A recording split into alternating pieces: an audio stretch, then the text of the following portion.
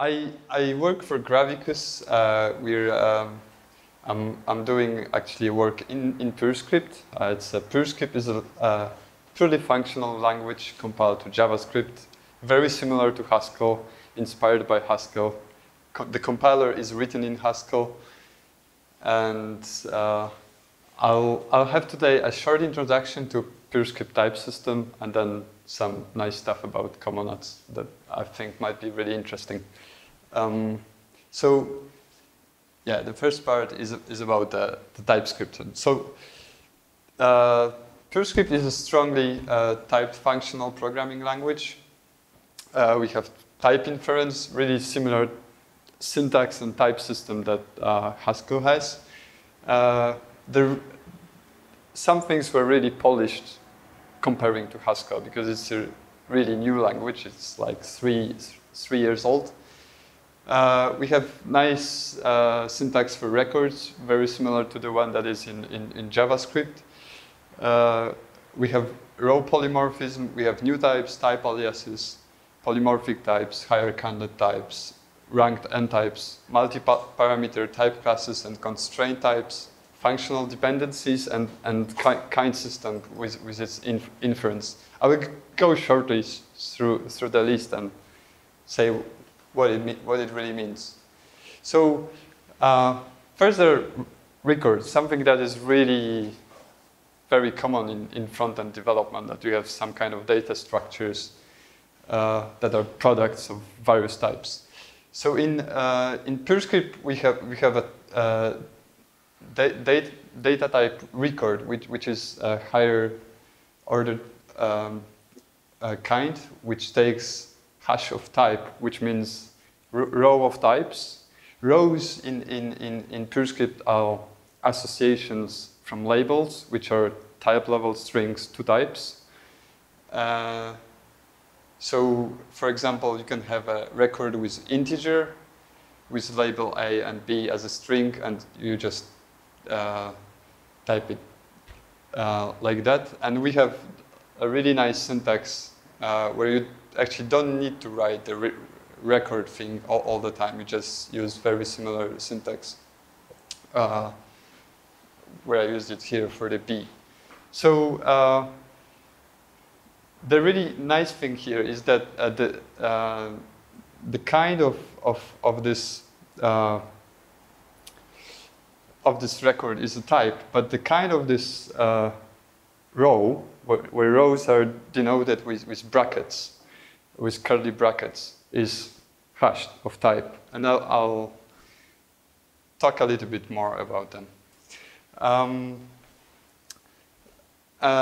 Also, records are extensible. You can define a record that has fields A and B and any other fields, and you can use that in polymorphic functions, where you want to define a function that just operates on a given label, and you don't assume that what's else in the product type. Yeah, and that's what is row polymorphism about. So you can have an add function that adds something to a label that is an integer, and you say that R is the rest that can come. So rows are association lists from labels to types. They can have, you can have duplicate labels.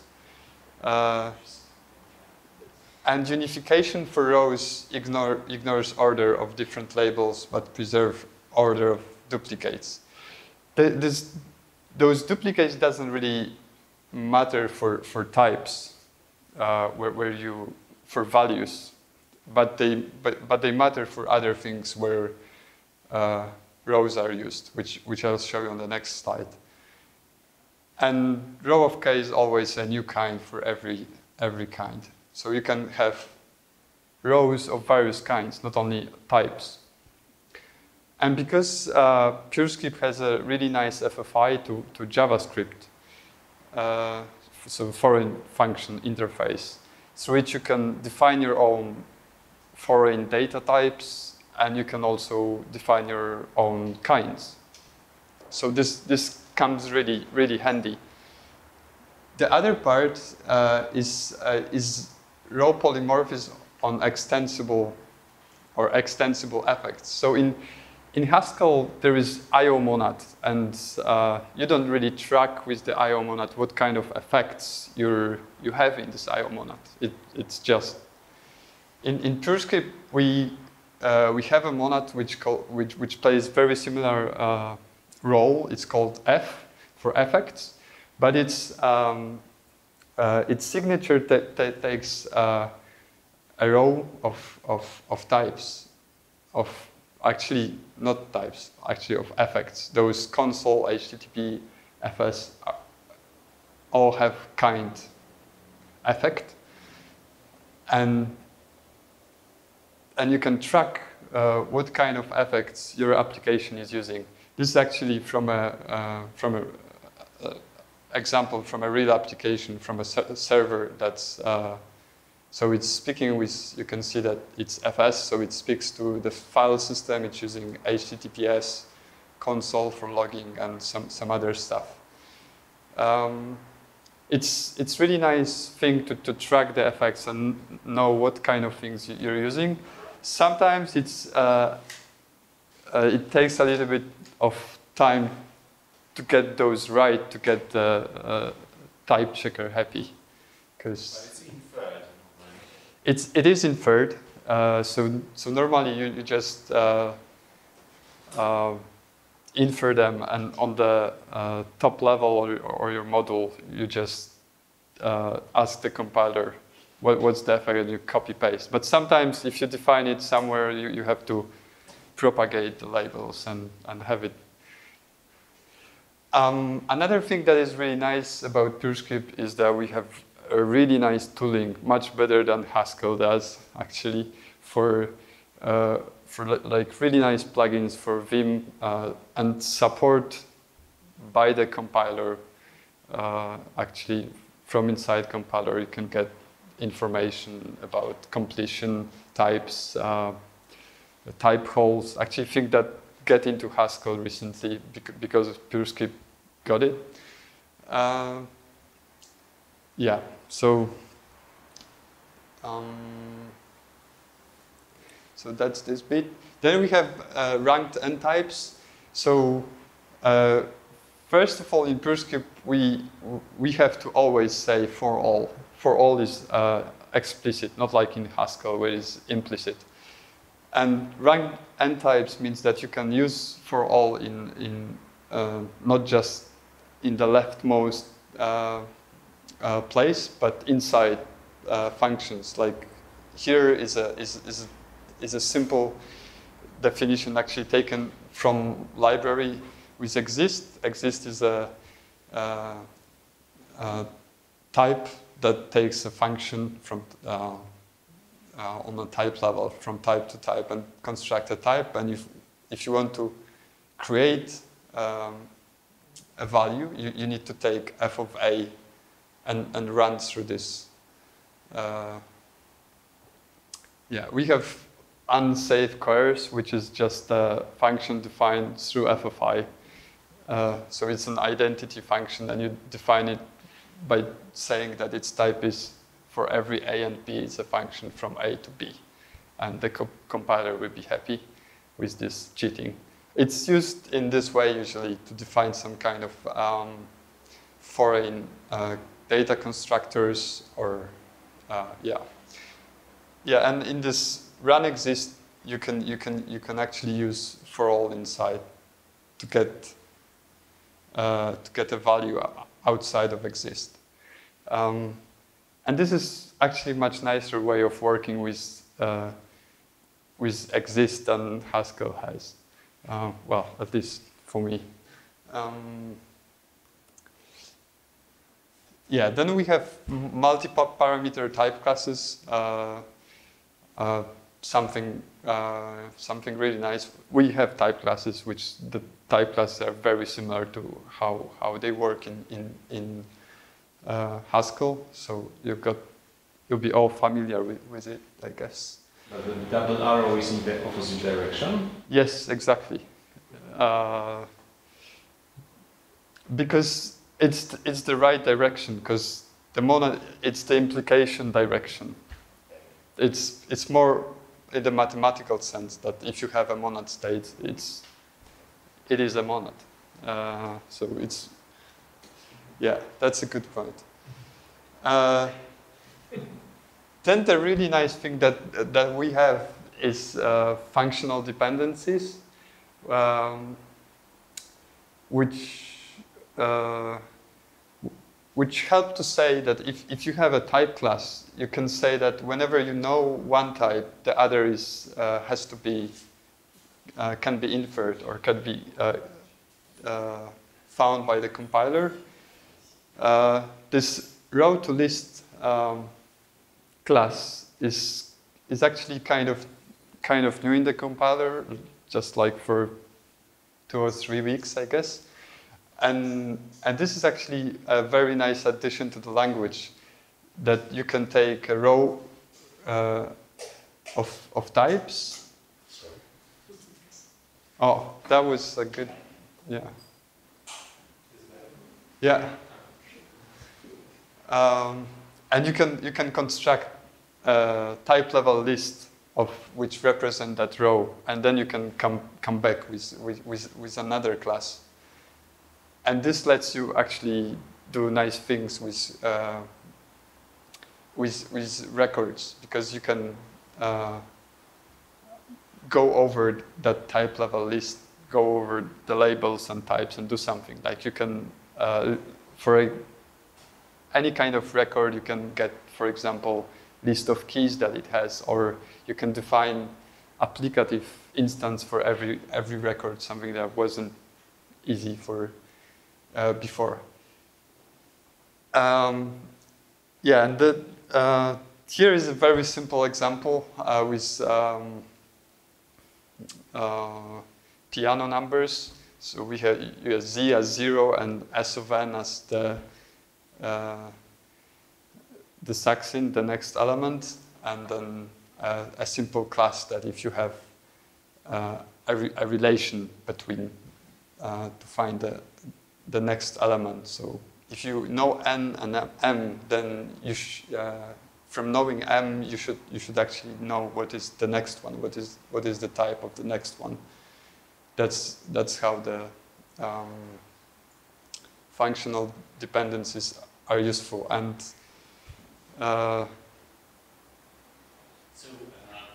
what's n there? These are types.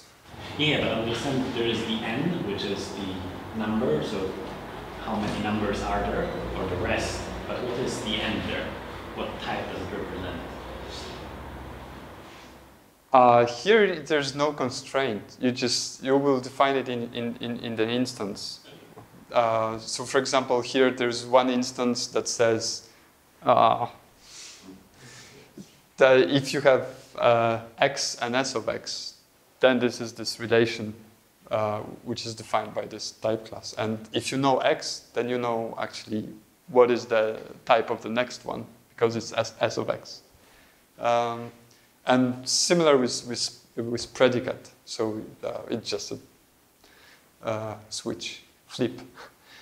And the other class is, so I was looking actually,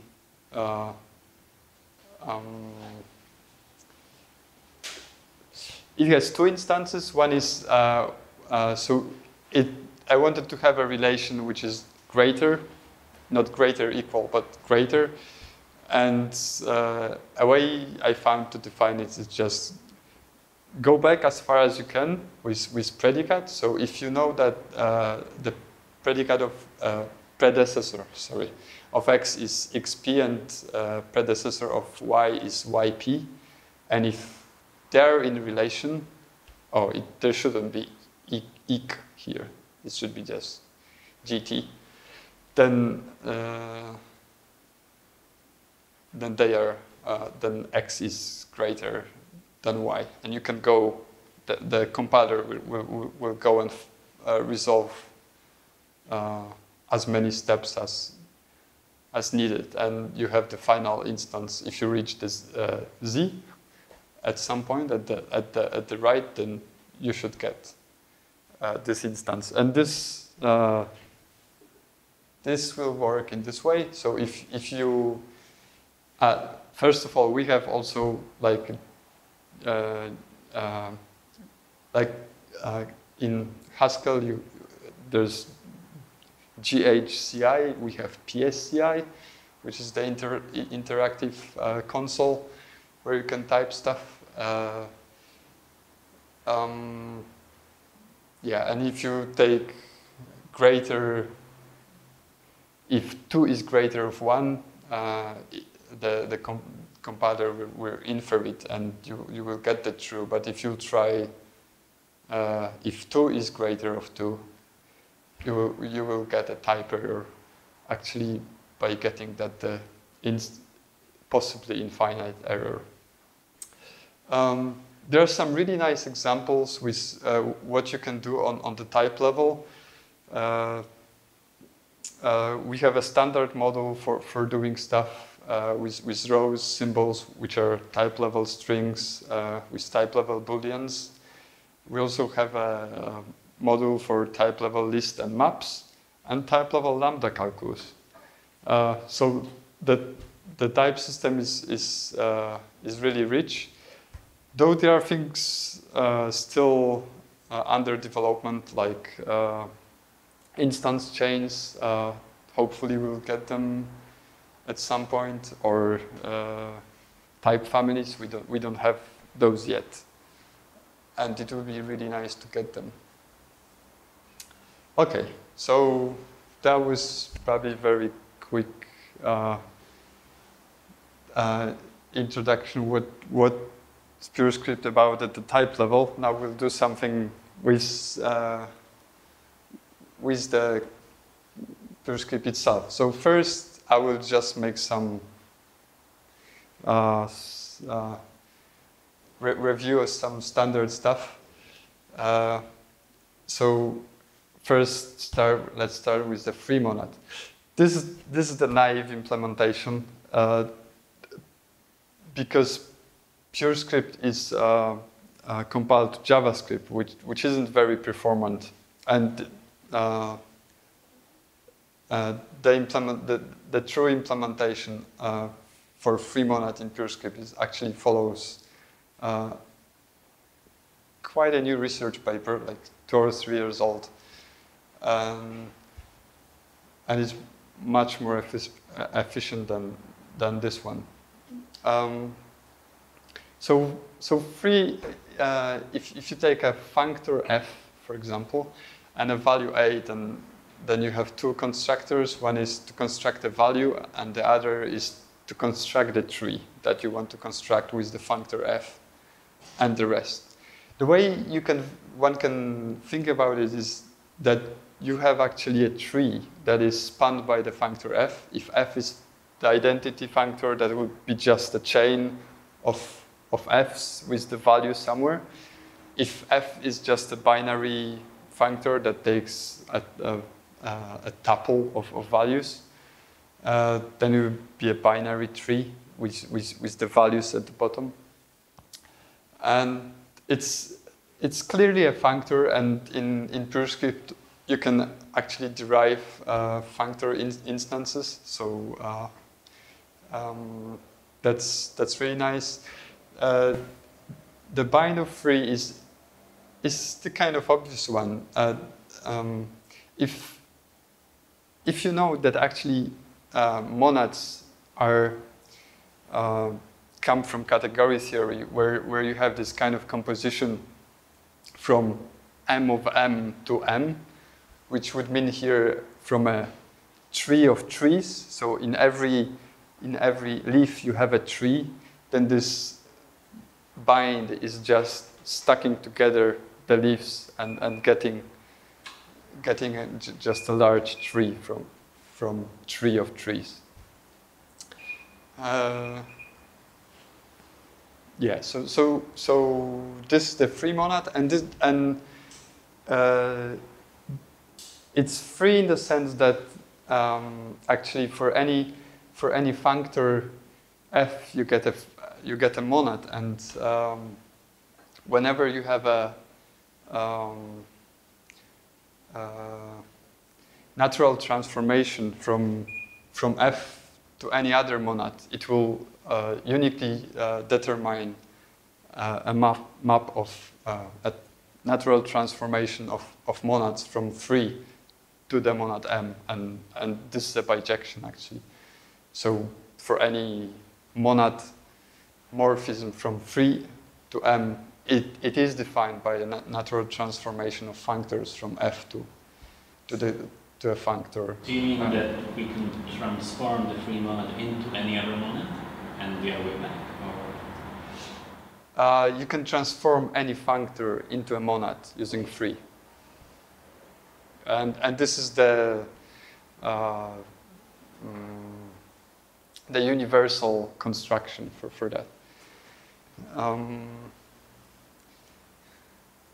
And in category theory, there are always the dual structures. You have monads, you have comonads, where you just inverse all the arrows and things start to look weird.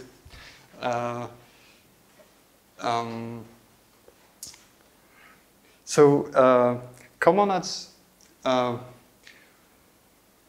they differ from monads. In monads always encapsulate a value.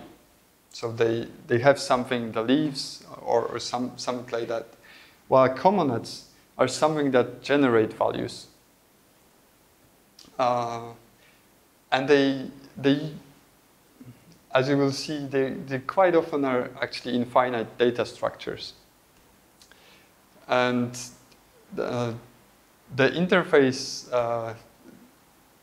that is given in Haskell is, or in PureScript, is that you have extract method that lets you extract a single value from a monad, and another one is extend. So if you have if you have a map from W of A to B, then you can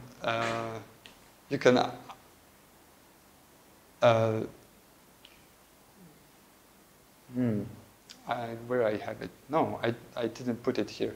I put the duplicate here, so that you have from W of A to W of A.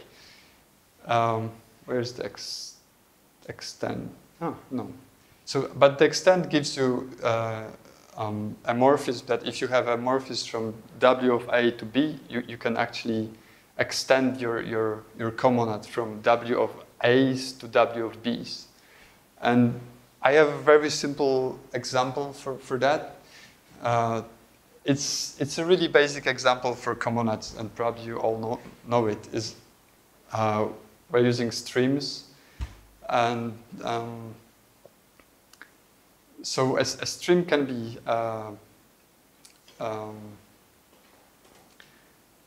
thought at as just a list of values, but a lazy one that you take elements, and you have cons of the data construction would be something like cons of A with lazy the rest. So that's the lazy part is actually the difference from PureScript and Haskell. That Haskell is lazy, PureScript isn't. PureScript is strict, which is actually a nice it's nice choice if you're doing any kind of web thing. So you're compiling to JavaScript, which isn't lazy. And that is nice because you don't need to have any kind of environment in your application that actually needs to execute your PureScript code.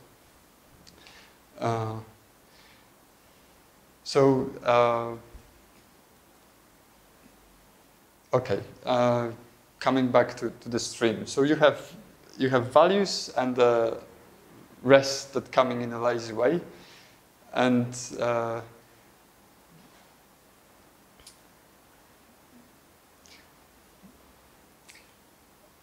extend here is recursive. If you just extend the value, you take f of s, and then you extend the rest in a recursive way. and extraction is just taking the first element.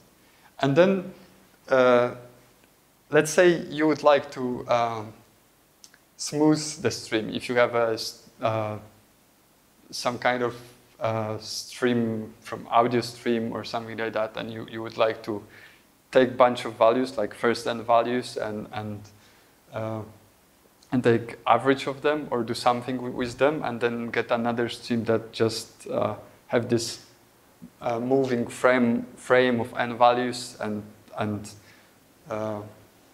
averaging them, then this actually interface, comonadic interface is very nice for using that. You just take a function that takes this average of n is a function that takes an integer which will define how big the frame is. So n is the integer, and oops, and the stream of numbers, and you just take an average of this, of first n elements in that stream. So you just pull the first n elements from the stream and you take an average. So this gives you the function from the stream of numbers to a number. And then you can just use extend to get a stream of averages. So are these streams, they look like they're pull-based, right? They're not push-based. They're not pushed from the... Yeah, exactly, yeah.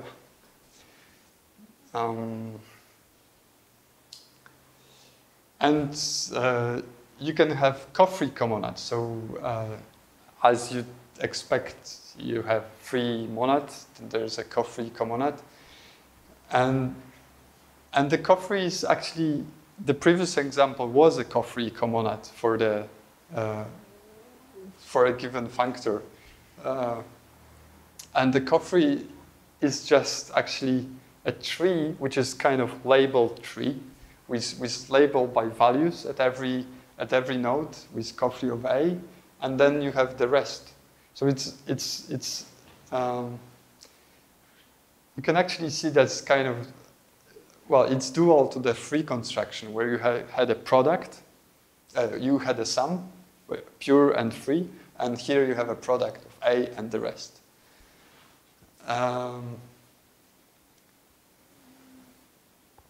Yeah, then these are a bunch of useful functions to construct a Cofree from the tail and the value. You just stack them together.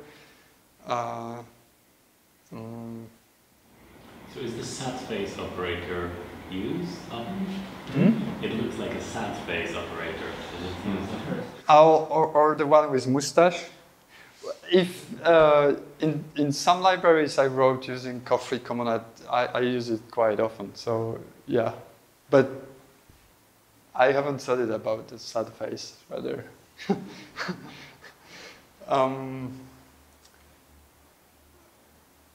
The functor instance is also really simple. It's recursive. You just map over those values and then go inside the lazy and Cofree and map there.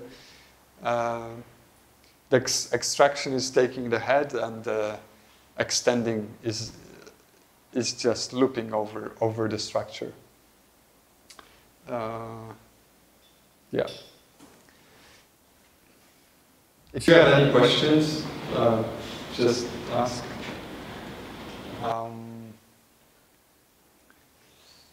Okay, there's time for a live demo. Let's see if I can click that. So we have, this is an application that can, where you can actually type your PureScript code and get results.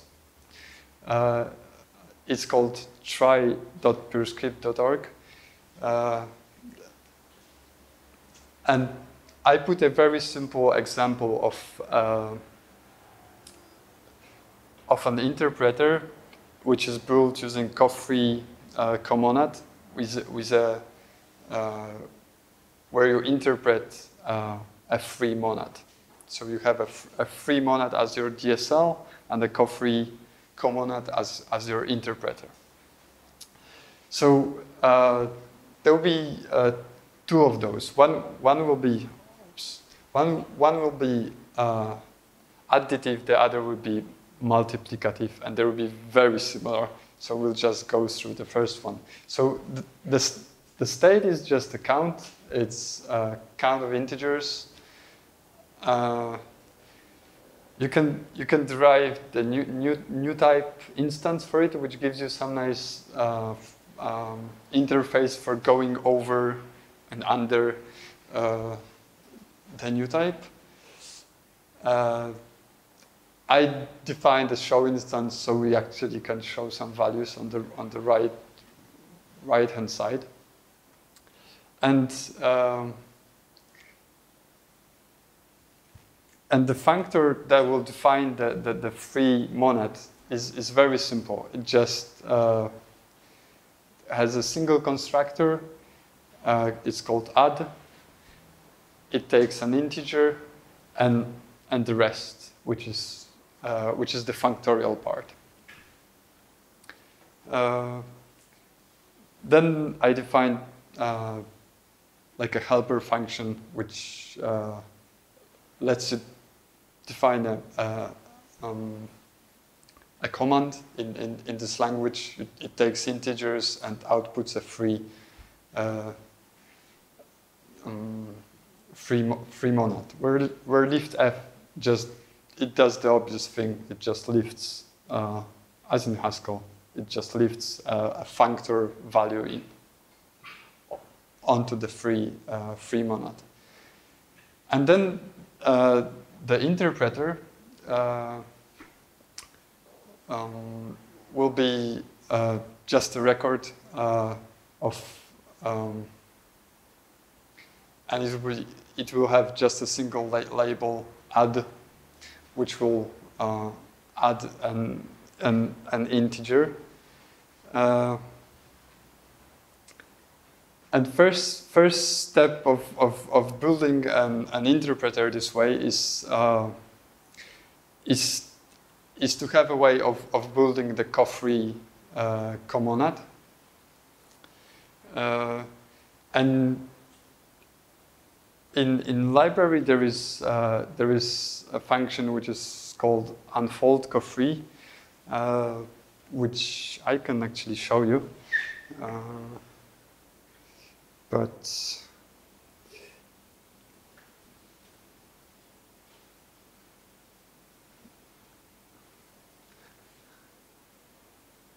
yeah, so unfold Cofree is a function that unfolds a Cofree, basically.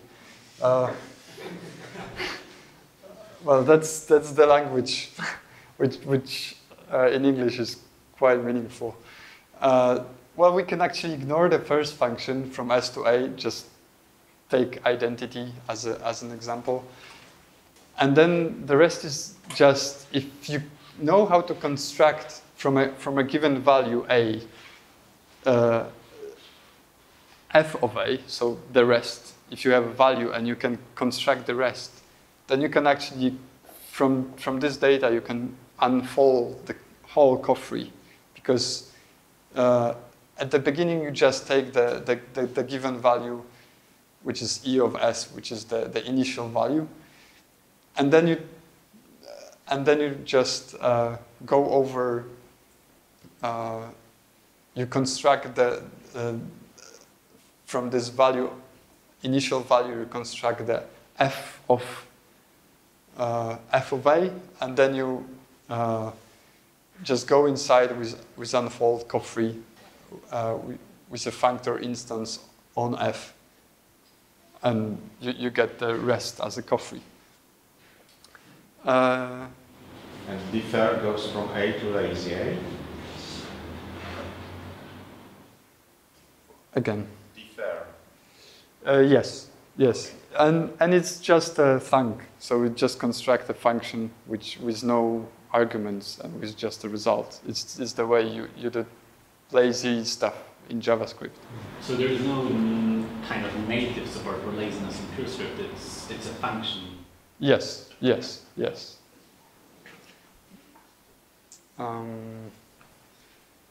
Yeah, let's go back.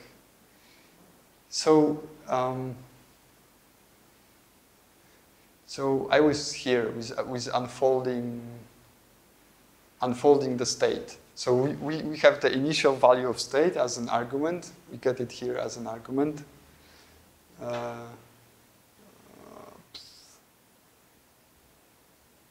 No, I think I will just. Do we have some kind of, or my finger?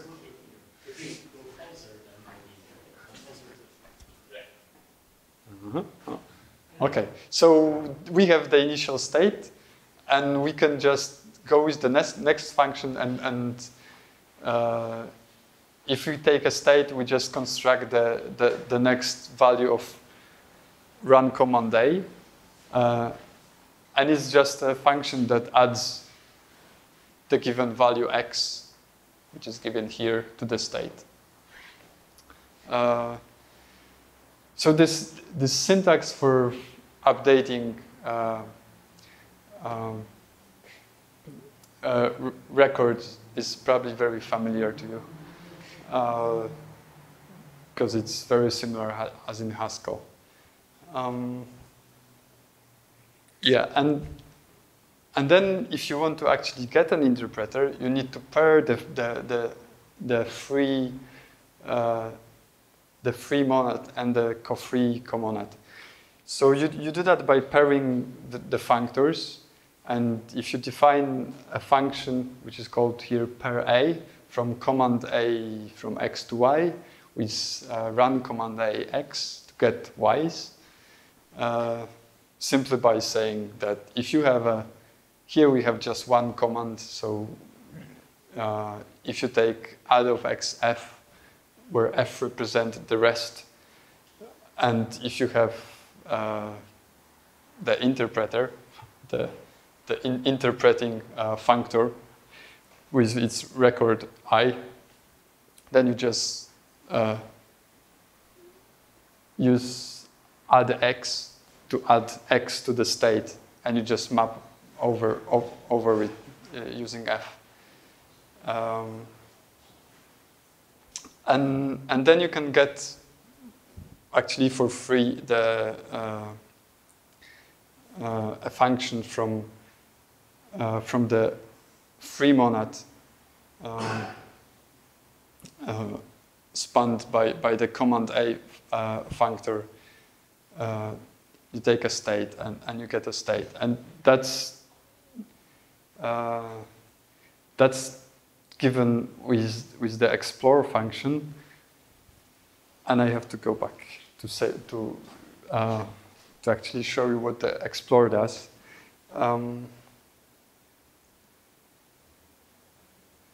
And explore is here.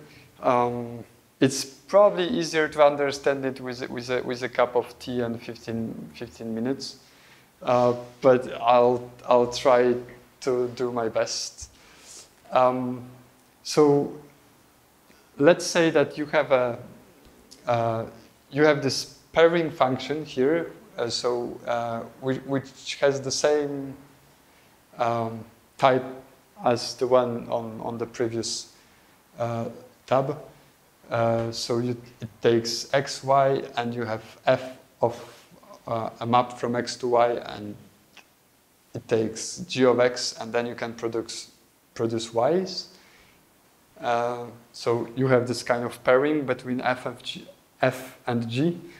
And if you take a free monad of f with values as functions from a to b, and a Cofree comonad spanned by the functor g, then you can actually interpret those free monads and get a value out of it. And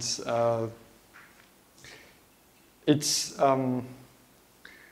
simply running a state. If you have a Cofree, which is a tree with kind of values that you'll get on the way, going through the free monad.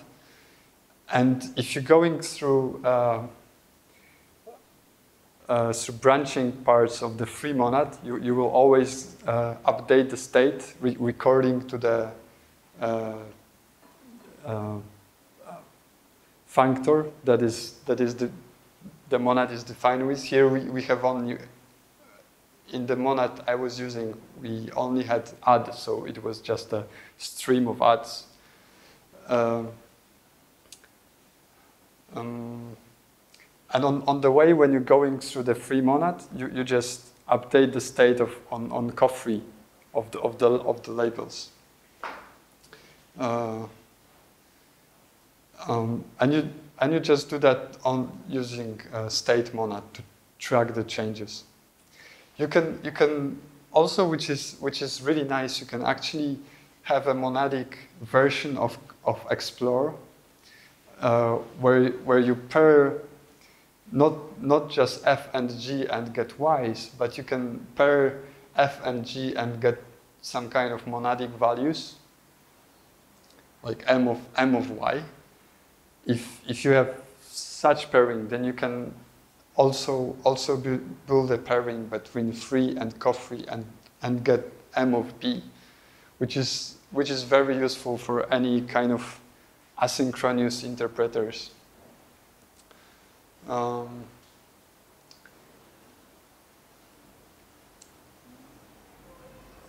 so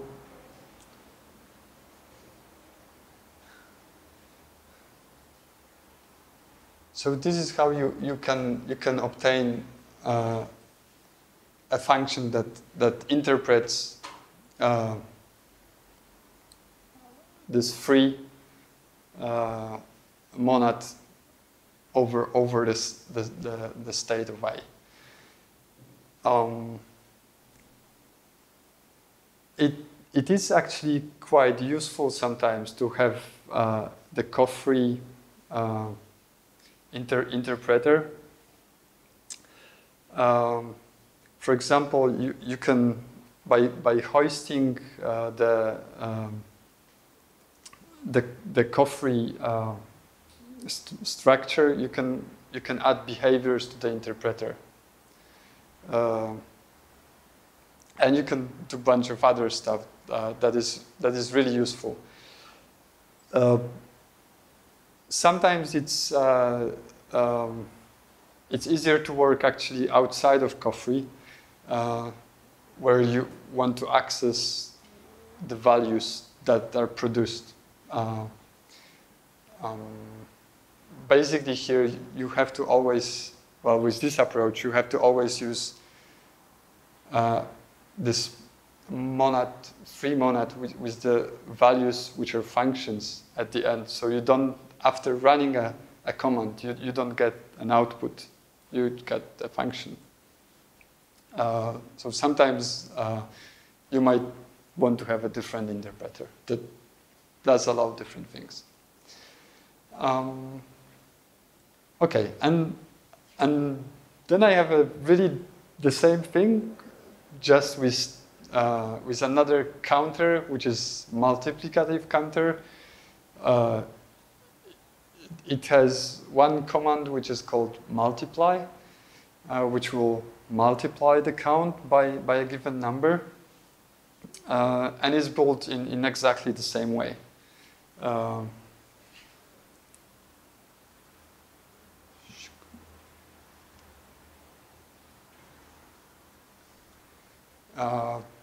Yeah, it has command m, which is the multiply, then is the run command m at the functor, which actually spans the Cofree comonad, and the interpreter, which is built in the same way with unfolding the Cofree. The next function is really analogous here, using the pairing. And so now is the thing that you have, you can have various interpreters and various free monads that you would like to combine together and have a coproduct of the commands that you run. So you can multiply or you can add. And the product of the state that you track both changes of one counter and the other, and kind of product of the interpreters that let you do that. And here just are some type aliases that I will use. So the composed command is just a coproduct of command A and command M, where coproduct is the functorial coproduct. It takes 2 functors and gives a functor. So coproduct of command A and command M on a given value will be just command A of A or command M of A. The composed state is tuple. We actually don't have tuples like in Haskell.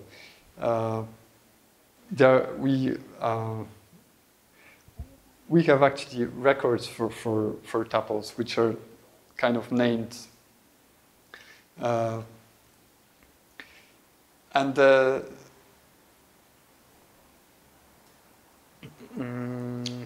then we have a composed DSL, which is the free monad spanned by the coproduct, with values from composed state to functions from composed state to composed state, and the run command that we'll be using is just a product. And the problem is now how to compose the interpreters to get the things working. And I actually found a really short function that lets you do that. If you take it's just this compose function.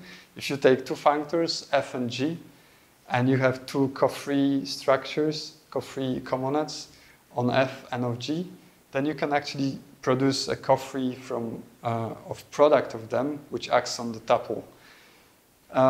And it just acts as you'd expect if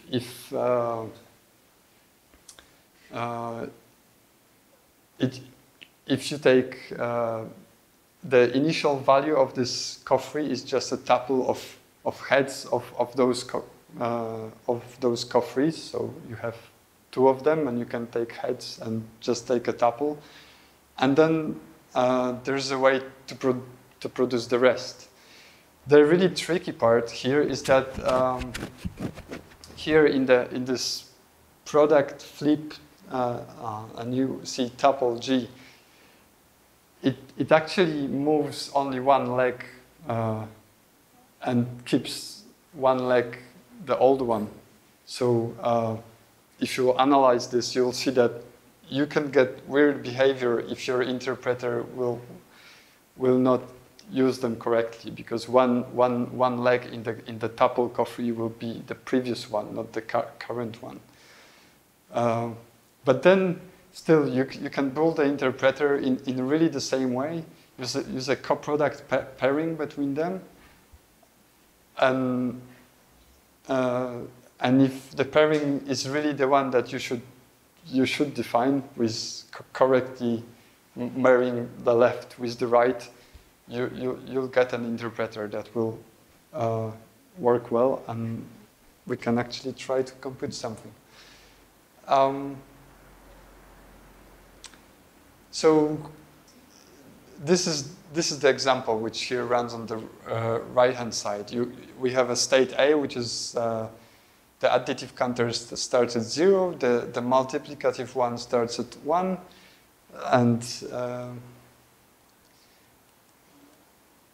and then the program I'm constructing is just adding 1 and multiplying by 2. And we actually get the right result. If you get 1 on the additive part, and you get 2 on the multiplicative part, and we can I can show that is we can do something also.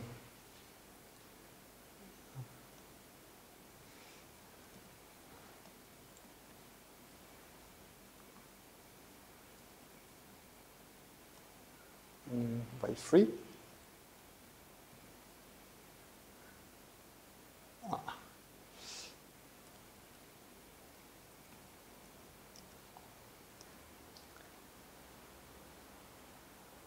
Multiply. Yeah, now we get 6. So it's times 2 times 3, it's 6. Yeah, that's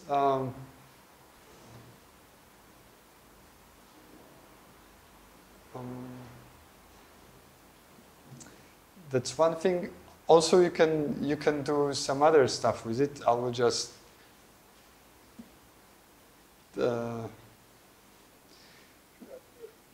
with a very similar compose, maybe a bit more complicated. You can actually compose streams. So here I have a data which is which actually will define a finite stream. So I need to end it, and I'm producing Fibonacci numbers. Here, where is this fib stream here? It just produces first, I don't know how many. Actually, no, because it says unless the value is greater than 1,000. So a first bunch of Fibonacci numbers, and then the composed stream just I compose to the same streams, so I get just tuples of the same numbers. But you could compose 2 different streams and get a zip of 2 streams, kind of. Yeah, that's pretty all I have.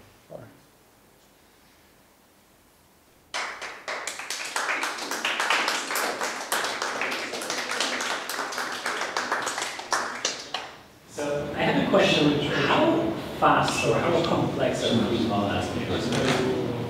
So because in Haskell, I guess it's universal. There's this church embedding and it takes it again in complexity. How is there something better in PureScript? Is it maybe slower? Do you know? Well, JavaScript is slower, so it is slower. Oh, yeah, sure.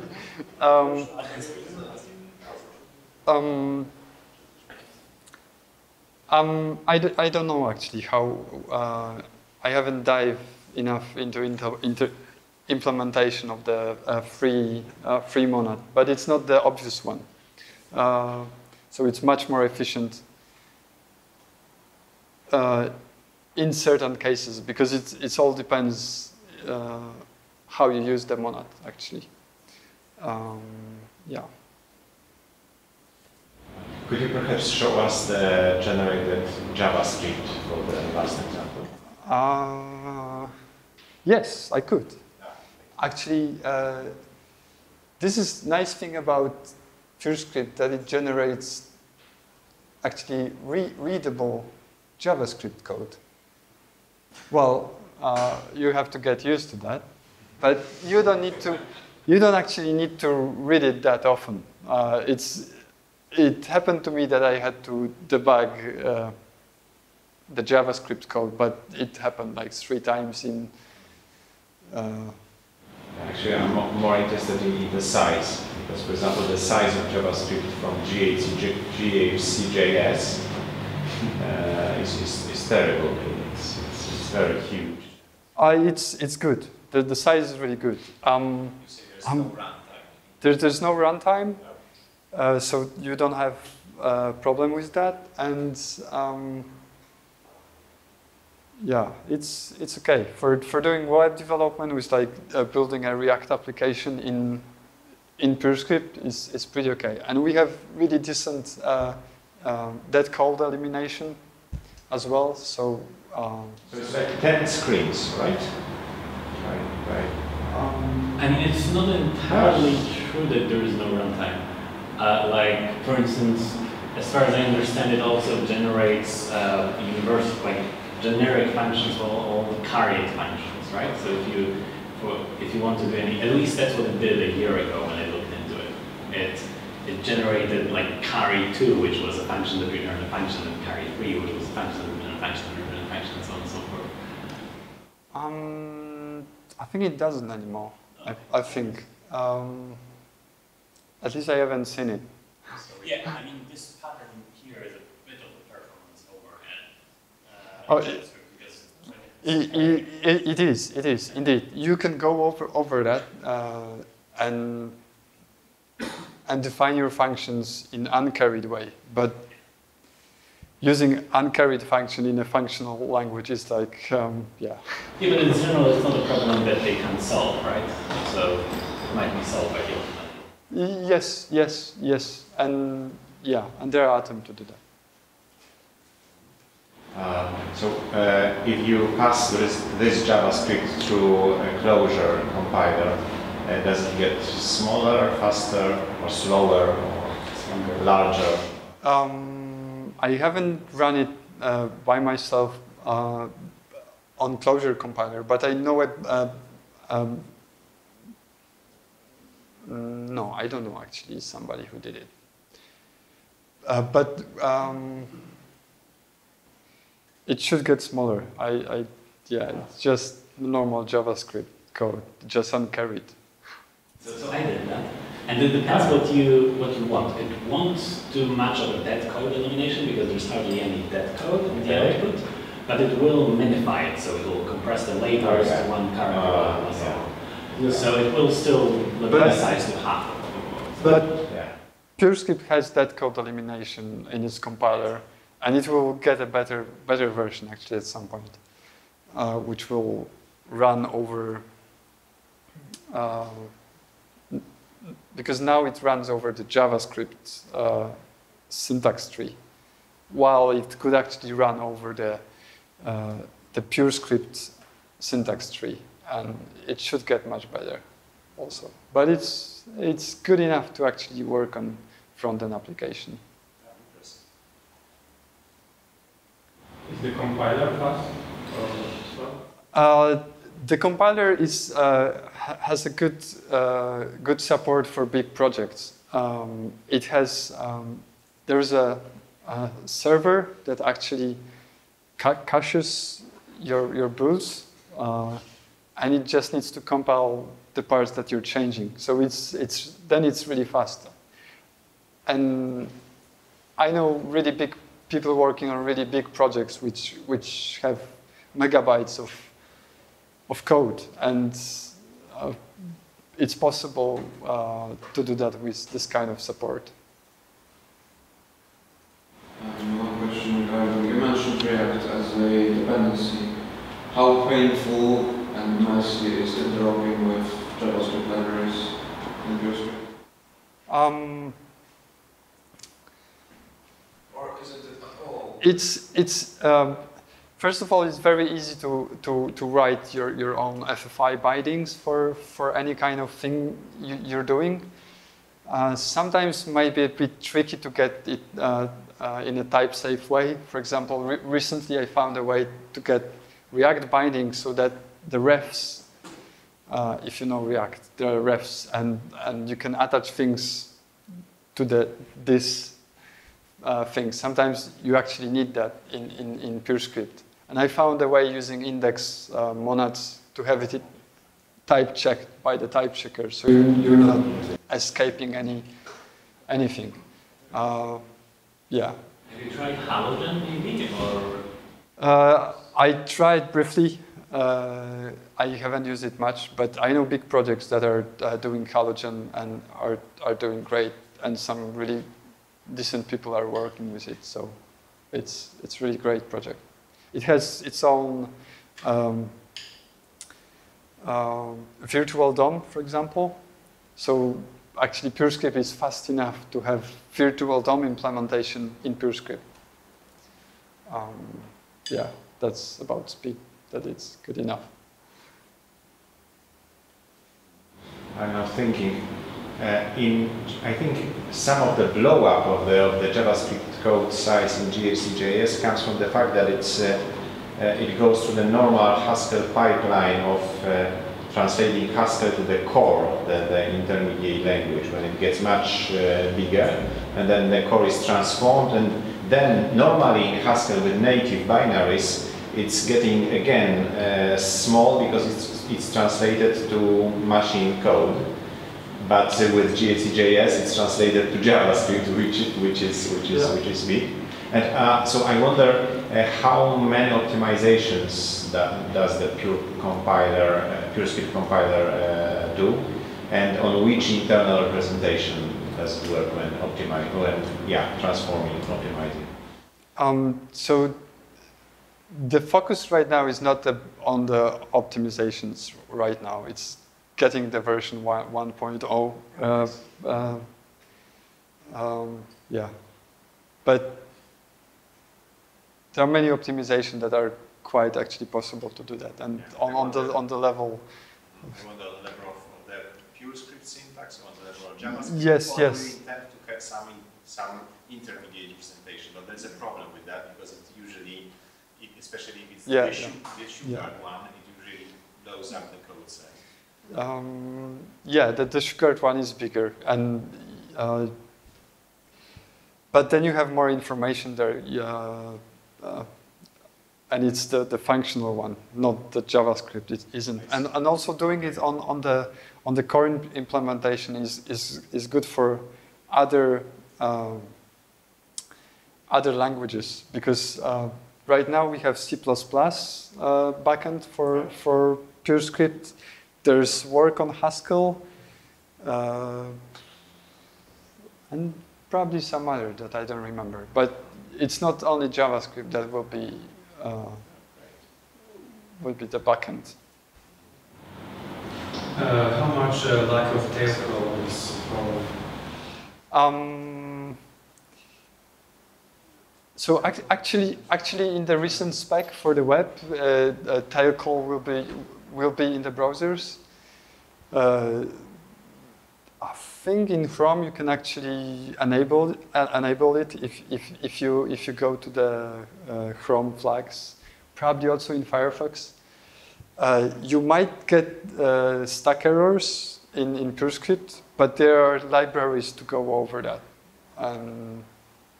and have really long computations, monadic computations. Yeah.